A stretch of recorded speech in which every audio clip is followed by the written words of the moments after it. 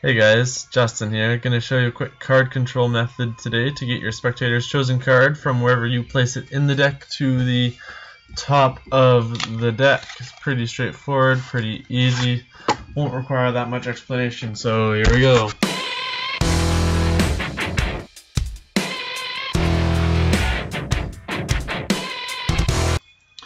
All you do is you get the spectator to choose whatever card they want, in this case the 7 of diamonds.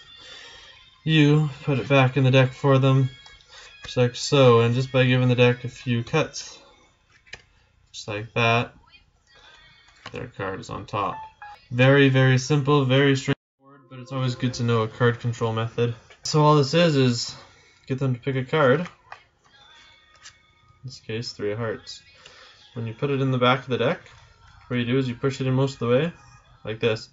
And we'll see if we can do this, but if you push down on the card like so, and then push it in, it will kick up the top part of the cards there, and you'll get a thumb break like this. And then all you do is you come in and you break off a small pack, put it on top, break off another pack, put it on top, just like that, and then their card is on top. So again, you just get them to pick a card, and when you put it in the deck, wherever you want, push it in most of the way, and then you push down on the card. You don't have to like bend the card in half, you just push down on it.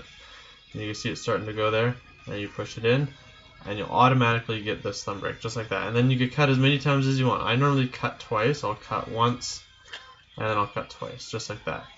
And their card is on top. Another thing I normally do is after I do a card control like that, I'll always give the deck a quick riffle shuffle too, just to make it seem like the deck is in fact mixed up. The riffle shuffle at the end isn't necessary, it's just one of those things that I like to do to just help reinforce in the spectator's mind the deck is all shuffled up.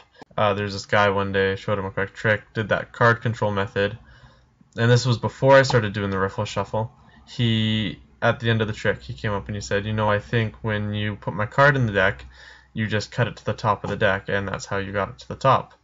And so ever since he said that, I had started doing the riffle shuffle after the card control. And since then, I haven't had any problems with spectators being like, hey, this is what you did. And yeah, so I would definitely recommend doing that. And that is it for today's video. It was short and quick like I said it would be.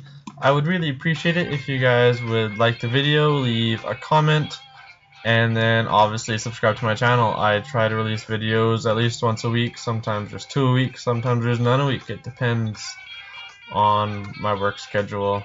My work schedule is shitty. Anyway, I will see you guys next time.